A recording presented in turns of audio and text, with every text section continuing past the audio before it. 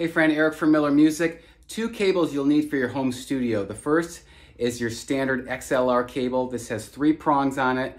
One is the left channel, the other is the right, and then the third is the ground channel. This is meant for microphones.